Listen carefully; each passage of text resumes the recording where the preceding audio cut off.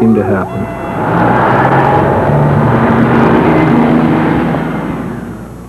The day started out in the usual way. I arrived at the garage in plenty of time to check my bus out. I ran through the standard safety checks we all go through.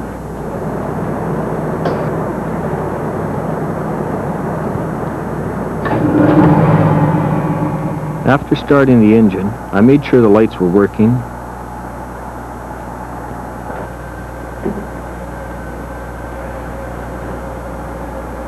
Made myself comfortable for the day ahead, and did my outside inspection.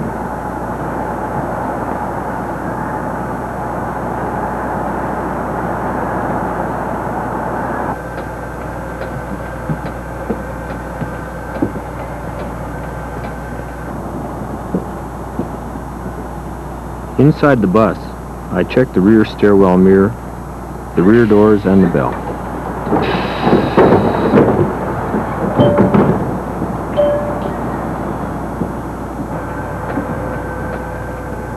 I got my seat adjusted for comfort and good mirror visibility, and then set the mirrors. The left-hand rear view mirror gave me a clear view of the outside traffic lane. The right-hand interior mirror showed me the back stairwell. I could see the right-hand traffic lane in the right-hand exterior mirror, and it would also give me a clear view of my exiting passengers. The wipers seemed to have a mind of their own, but they did the job. I wouldn't have any visibility problems on this shift. The rear door emergency override switch was working. So I put the bus in gear, checked my clearance, and pulled out of the garage.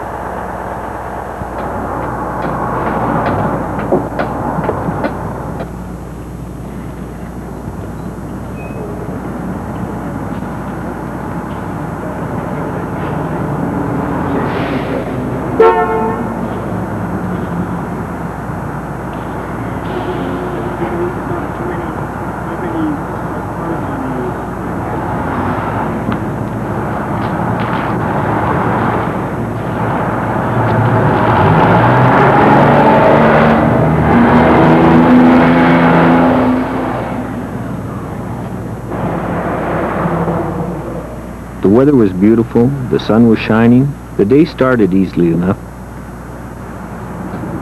I pulled into a transit zone and picked up some passengers. I had to be careful pulling out. It was a busy street. My right mirror showed the curb was clear, so I signaled. I checked the left mirror for traffic and edged out. Finally, a nice guy let me into the traffic stream.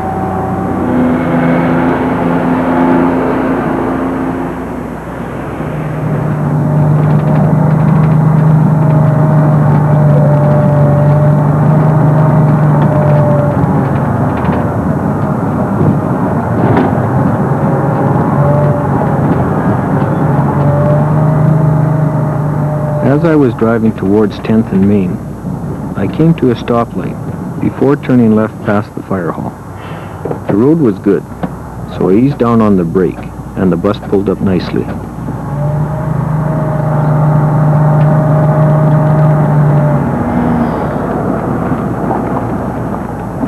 When I turned the corner, I saw the fire boys had flooded the street. I slowed down, put too much pressure on the brakes, and locked them.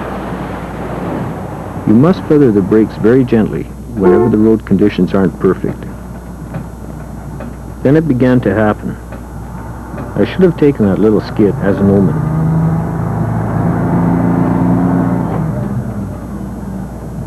I turned the corner and there he was, parcels and all, just wandered out from behind a truck. When you're driving, you've got to make safety a habit. You can never tell what's going to happen. People and cars appear from nowhere. You have to be alert. 37 over at Mission there. I'll let you know. Okay, thank you. I I've always found intersections to be dangerous, particularly when they don't have lights. That Friday certainly proved it.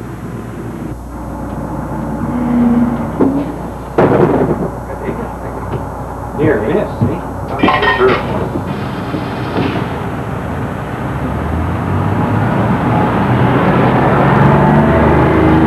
While I was still thinking about my near miss, I heard over the radio that another driver had been unlucky at an intersection.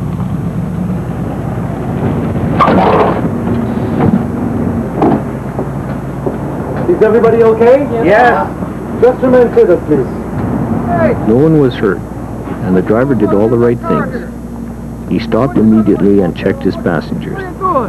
Then he found out about the other party. Are you okay right now? Am I okay? You sure you're okay? Well, my health is good. I'm all right. He got his license number, name, and address. Okay.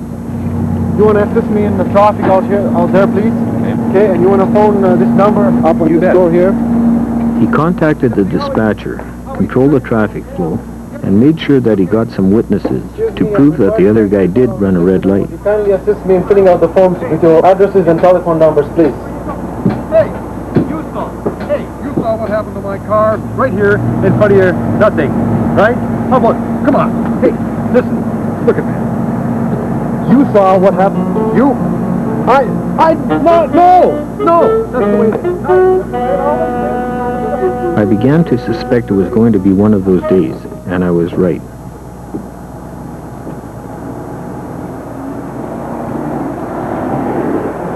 After dropping off some passengers, Susan was pulling out of a transit zone.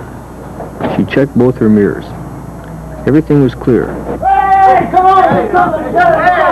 But while she edged out, some old lady just got herself under the rear tire. Anybody can get a number?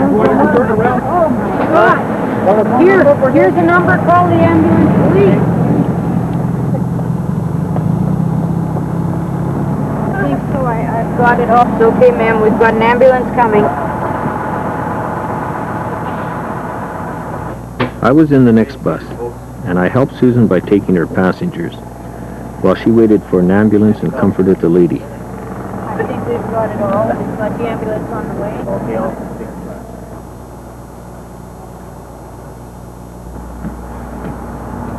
Okay, folks, I'm going to have to ask you to exit through the center door, board the bus directly behind us there, please. Center door, please. I heard later that she was all right, but it could have been a bad one.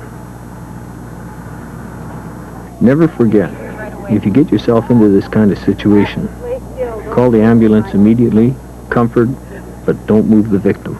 I only had half an hour to go, so I figured the day couldn't get any worse. Suddenly a siren sounded behind me, and I came upon another accident. It looked like a big one.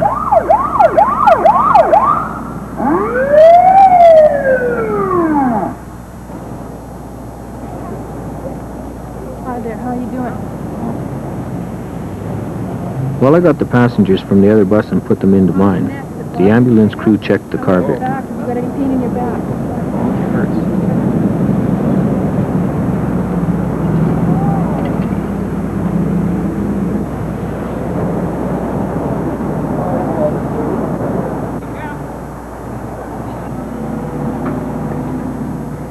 The driver of the bus looked in bad shape.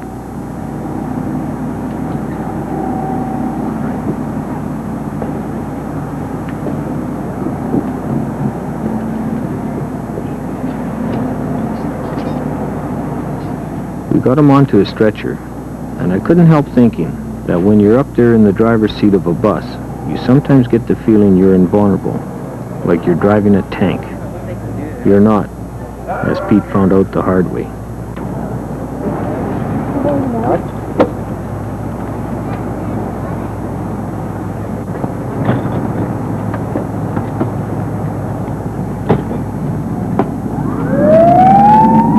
Safety has to be an instinct. You have to think about it so much that it becomes an ingrained habit. No daydreaming, constant vigilance, and defensive driving have to be second nature. The world out there is always throwing a curveball at you, and you can't afford to strike out.